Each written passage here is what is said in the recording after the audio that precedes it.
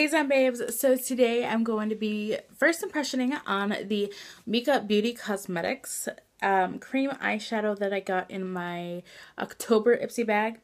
Again, this is M-I-C-A, Mica, I'm guessing is the name. And if you know me, I love the cream eyeshadows from Maybelline, the color tattoos, so I thought maybe I would like this. And again, this is in the shade bronze, and I have the color tattoo in bronze, so hopefully this equals to how good that one is. Here it is on my finger. That is a very nice gold, and if you know me, I kind of like to do the gold lately on my shadows, so that looks very, very nice for the swatch.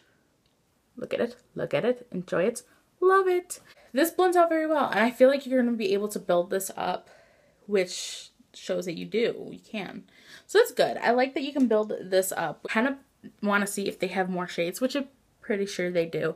But that is really nice, and I want to get back into using more of the cream shadows because I've been obsessed with other palettes that I have not touched my cream shadows in a long time.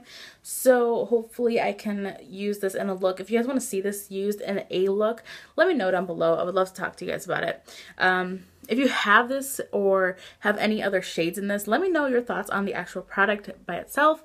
I would love to talk to you guys about it. If you want to follow me around on a daily, make sure you subscribe to all my social media, link down below. And if you haven't already subscribed to my YouTube channel and become a member of the Zombie family, I would love to have you guys. Thanks for watching. Peace.